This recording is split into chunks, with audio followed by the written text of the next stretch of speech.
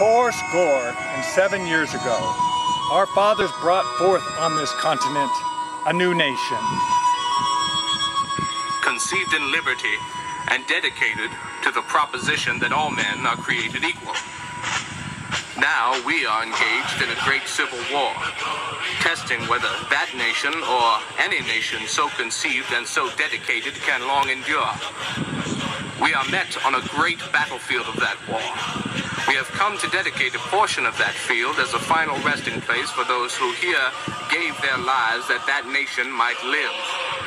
It is altogether fitting and proper that we should do this.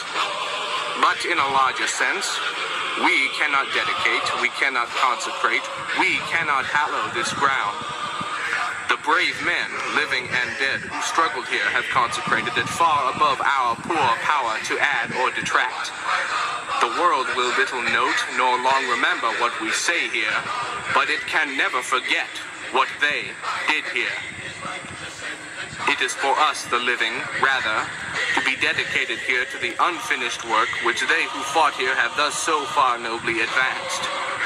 It is rather for us to be here, dedicated to the great task remaining before us, that from these honored dead we take increased devotion to that cause for which they gave the last full measure of devotion, that we here highly resolve that these dead shall not have died in vain, that this nation under God shall have a new birth of freedom, and that government And the government of the people, by the people, and for the people shall not perish from the earth. from the earth.